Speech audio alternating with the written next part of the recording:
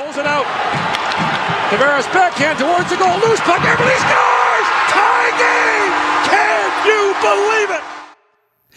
The decision you've made to listen to this audiobook could be one of the best decisions you ever made to help improve your hockey career. It will also help improve all aspects of your life.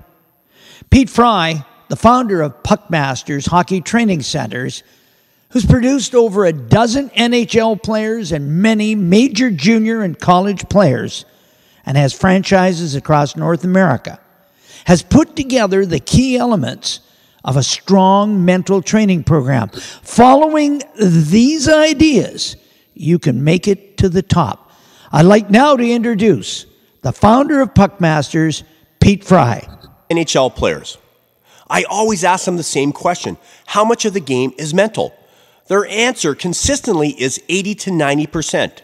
Now, we know that you are working on the physical part of your game. We know that you are working on your hockey skills. Now is the opportunity for you to work on that 80 or 90%, the mental part of your game. Secret number one, think big and get big results.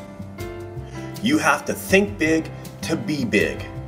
Hear WHL scout Todd Ripplinger talk about a small player who used big thinking to overcome great obstacles and become a national hockey hero.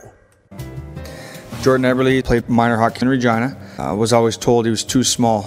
Jordan Eberle's Bantam draft year, he was still told he was too small to play. Gets overlooked in the draft. Regina Pats end up selecting him in the 7th round of the draft. Was still told he was too small to play. Gets an invite for the World Junior Championships. Team Canada, they go on to win the gold medal. Jordan Eberle scores with 5 seconds left in the game to tie the Russians in the semifinal. Pulls it out. Tavares backhand towards the goal. Loose puck. Everybody scores!